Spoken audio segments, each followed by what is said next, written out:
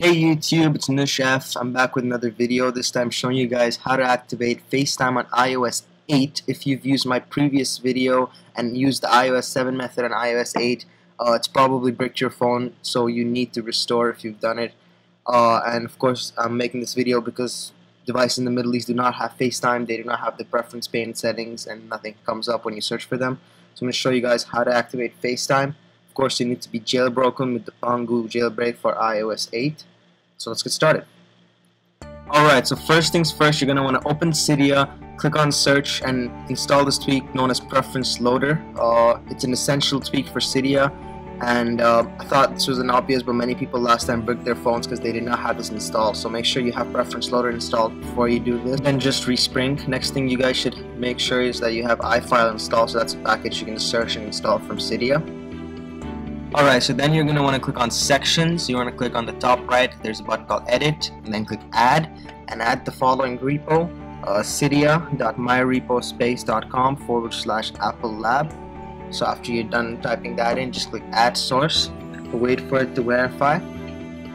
Alright, so once that's done, you just gotta click return to Cydia, and then you're gonna have a new source, Apple Lab, so just click on that, click on all packages, and click on COMMCENTREPATCH for iOS 8. Once you click on that, you're going to want to click install in the top right corner. Again, make sure you have not done this after doing the iOS 7 method. If you've done the iOS 7 method, I highly recommend you restore. Then click restart Springboard. Then open the iFile app we previously downloaded, and click the home button at the bottom. Click on library, then carrier bundle.bundle. And then you want to click on this file called carrier.plist, click on property list viewer. You want to click the plus at the bottom right, change the type to Boolean, and add the text allows VoIP, and make sure the A is capital and the V and the IP is capital, so it's case sensitive. You're going to click create, and then you're going to click on the switch to turn it on. After you're done with that, just click done, and then go back, exit iFile.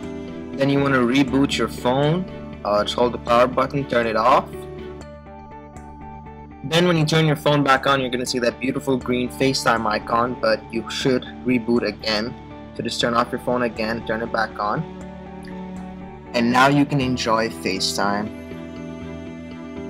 Thank you so much for watching the video. If that helped you out, please hit the like button, it really helps me out. And if you'd like to see my future uploads, please hit the subscribe button. I could be doing some cool iOS or gaming videos or other random stuff that I find is cool. Check out my last video. It was something new that I was trying. It was a comedy skit called Gamer Problem, so definitely help me support that as well. And regarding some questions and concerns I had in the comments of the last video, the main question was, does this work on iPad? And it works only on 3G/4G/cellular iPads, because regular iPad Wi-Fi does not really have the carrier bundle.bundle folder or the carrier.plist file that you have to edit. So it only works on 3G iPads. And another question someone had was that they went to another country or they changed their SIM to another carrier. So if you change your SIM to another carrier, then you have to restore your phone and activate your phone with the new SIM and then do the process all over again. The FaceTime will go away if you put in a SIM from a different carrier. So I guess that's pretty much it, guys. Again, if you've done the iOS 7 method in my last video, you have to restore, otherwise you're going to screw up your phone. So restore and then do this. But if you've never tried to install COMMCENTREPATCH for iOS 7, you should be good. You can just do this right away. Again, thanks for watching the video, and I'll see you later.